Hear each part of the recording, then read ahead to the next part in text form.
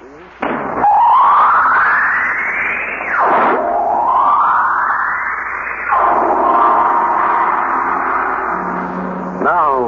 step into the incredible, amazing future as we go exploring tomorrow.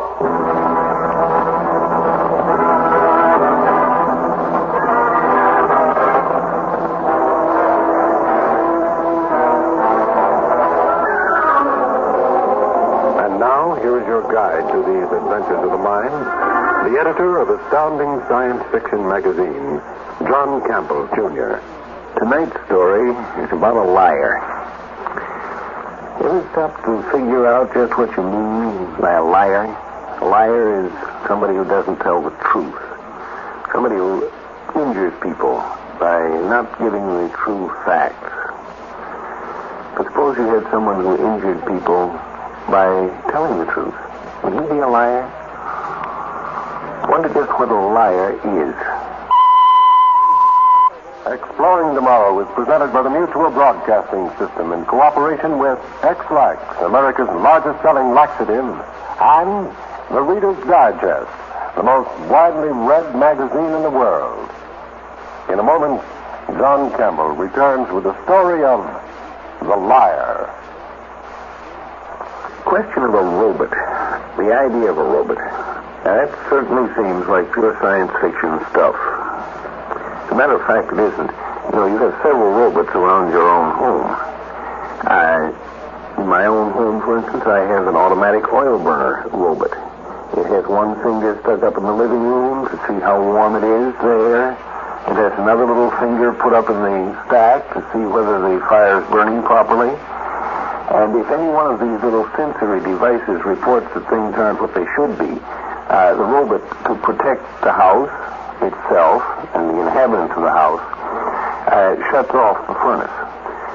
Dr. Isaac Asimov, the author of tonight's story, recognized this in setting up his proposition of the three laws of robotics. The first law, that a robot shall never harm or allow harm to come to a human being. The second, that it should obey the orders of a human being. And the third, that it should protect itself. Because after all, a robot is an expensive piece of machinery. Well, now let's consider the more advanced kind of robot we do this science fiction. Say they're in production. Come in, come in. Oh, Dr. Calvin, what's on your mind? Well, I just wanted to be sure there was a meeting this afternoon, Dr. Lanning, that's all. Today is Friday. It was this morning. Well, then we have no problem. It being Friday, the executive officers of the firm of U.S. Robot and Mechanical Men will assemble in the conference room at the customary hour of 3:30. Well, I was just asking. What do you think of our latest model? He looks the same as the rest, just about as animated. What are you going to call him? Herbie. I think Herbie fits him, don't you? Oh, Herbie, Chester, Sam. What's the difference? Dr. Calvin, this fellow couldn't be called anything but Herbie. Oh. Well, I'll see you at 3:30. What do you think of her, Herbie? Oh, she's all right. She's an old frump, and you know it. I wouldn't say that. Besides, that's not what you're thinking. You're thinking the old girl isn't such a bad sort. And you don't know what this firm would do without her. What? What was that? How do you know what I was thinking?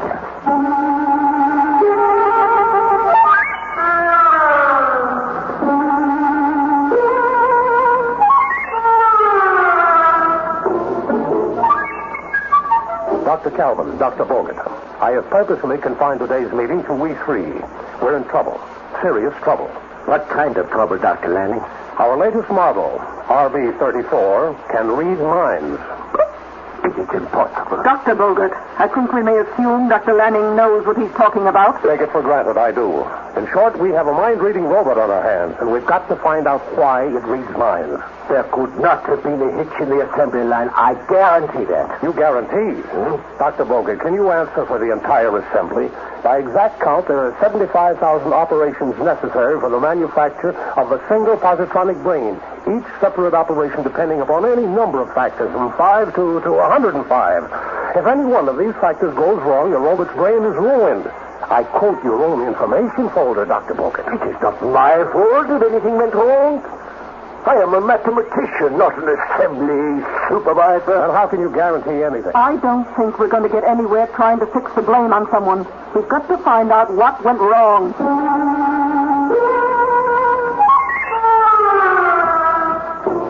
I want to understand you, Herbie. I want to get to know you. I brought you some books which you might like to read. By reading them, Oh, I can see at once these books won't interest me. Textbooks, aren't they? Well, yes, but You see, I find nothing to them. Your science is just a mass of collected data plastered together by so many makeshift theories. It's so incredibly simple that they're not worth bothering about. Go on. It's your fiction that's so interesting. Your studies of emotions and human motives. Human emotions interest you? Isn't that really why you came to see me? What? I wish I could help you. You know? I know what you're thinking about. You think about it all the time. Well, if you know so much, then you could help me. Yes. He loves you. You're mistaken. He must be. He doesn't see me as a woman. But he does. A thing like that cannot be hidden from me. But I'm not attractive enough. I'm just a machine. I can't judge physical attraction in human beings. But I know there are many kinds of attraction. And I know Dr. Lanning loves you. Oh, I never thought it possible. I never dared to hope. Oh, Herbie. Herbie.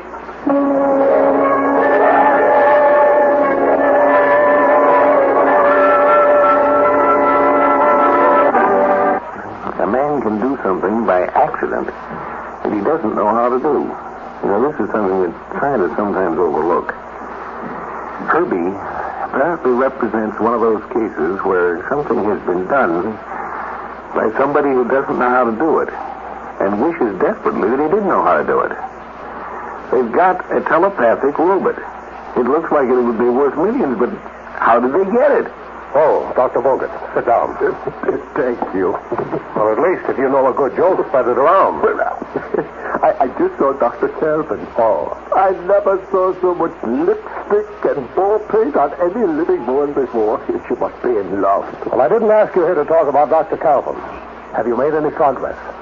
There is nothing wrong with the mathematics. The change is due to something along the assembly line. The cause must be found. It's worth millions if we can do it when we want to, instead of by accident. And it's your job to find out. But why not ask Herbie? He should know what went wrong. Trust you to think of that.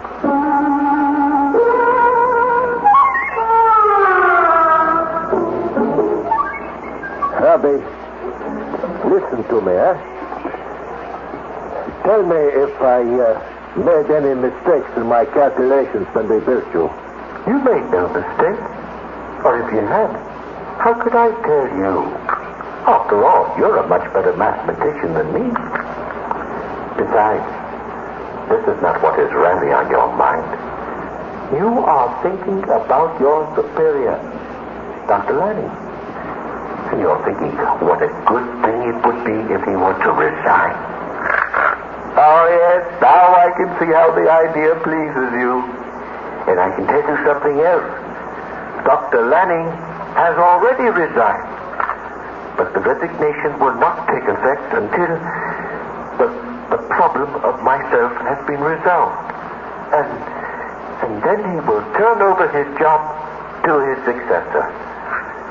Oh, yes, Dr. Bogert, you will be his successor You will be the new director. Herbie, you are a wonderful fellow. You know that? You are simply magnificent. You are not the product of a mistake. You are the product of genius. Oh, you are a wonderful, wonderful fellow.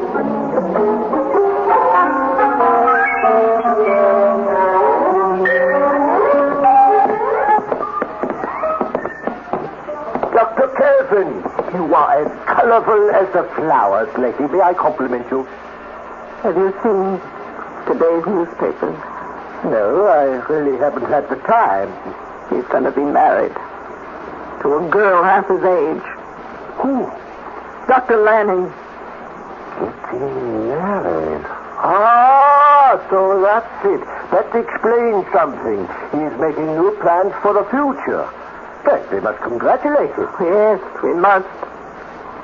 Oh, yes, we really must.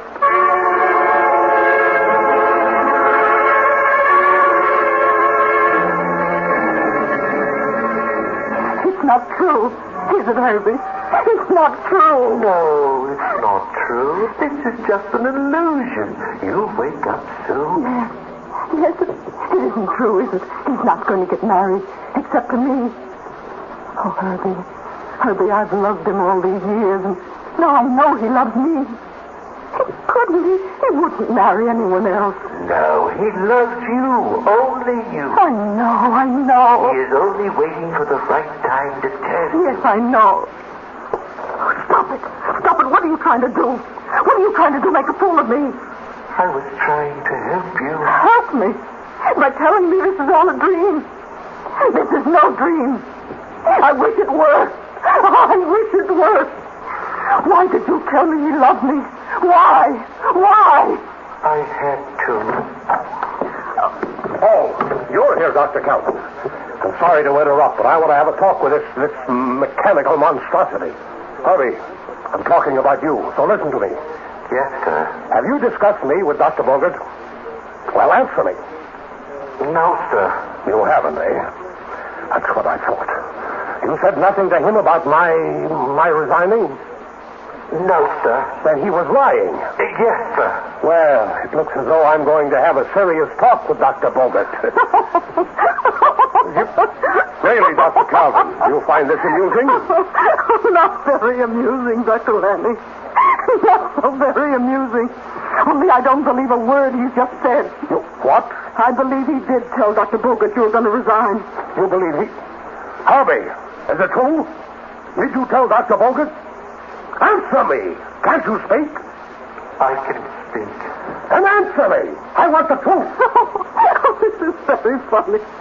Three of us, the greatest robot experts in the world, falling into the trap. The same trap. He made fools of us. He doesn't even know enough to laugh at us.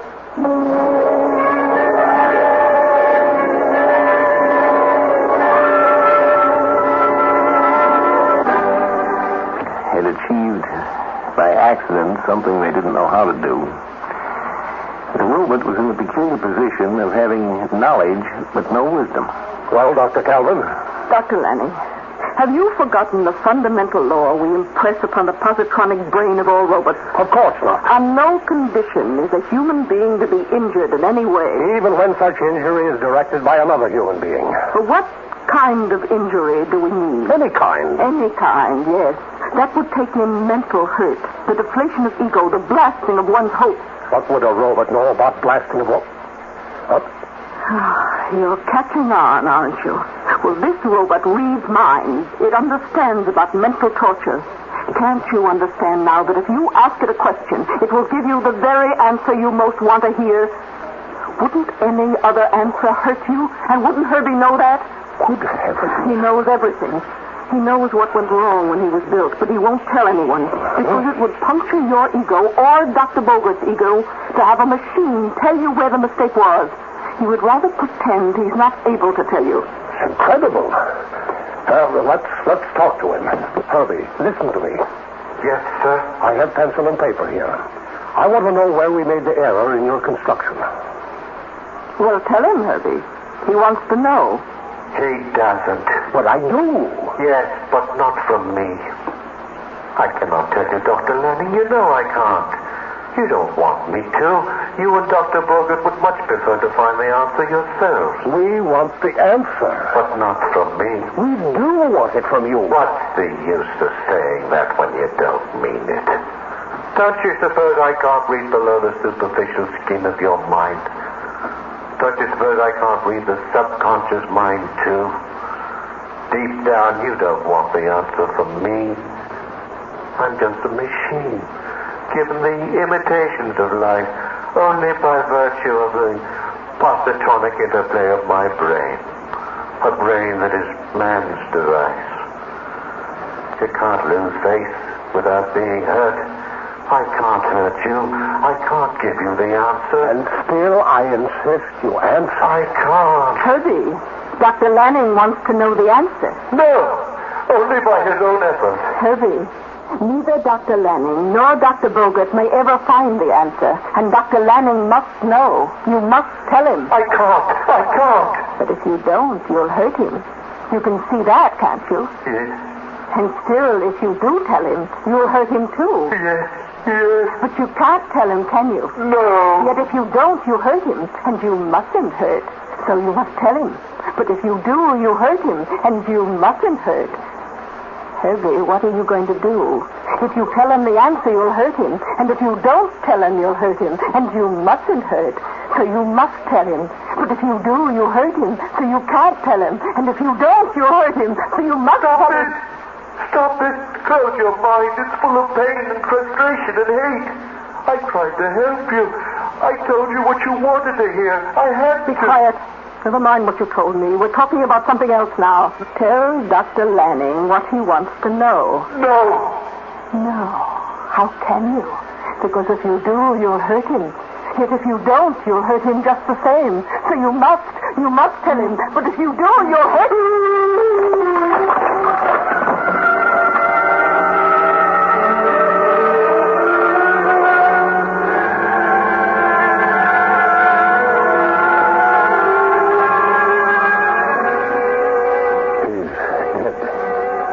No.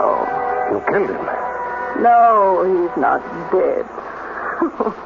He's only insane. You did it. Yes, I confronted him with the insoluble dilemma and he broke down. Well, you can scrap him now. He'll never speak again. You did it on purpose. Why? What did he do to you? What he did to me, Dr. Lanning, is my business. Oh, believe me, Doctor. It's only my business, not yours. And after all, you have so many other things on your mind now. Your marriage. I haven't had time to congratulate you. No. Well, thank you, Dr. Calvin. Excuse me.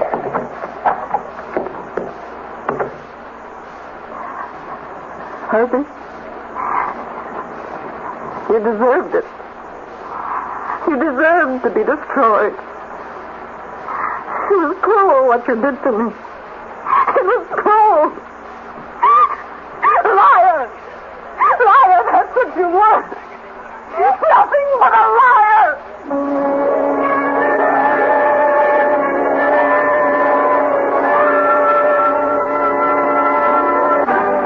John Campbell returns in just a moment.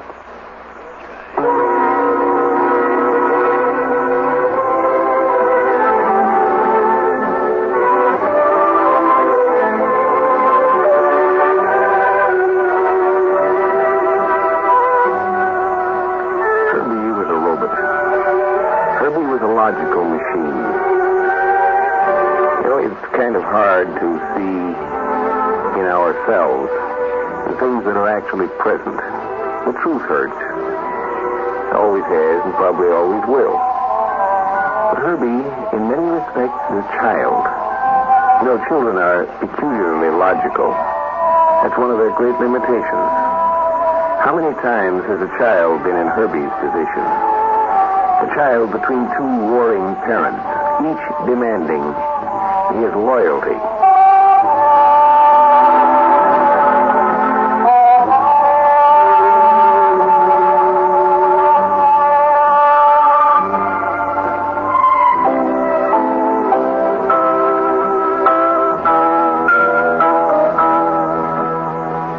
Mutual.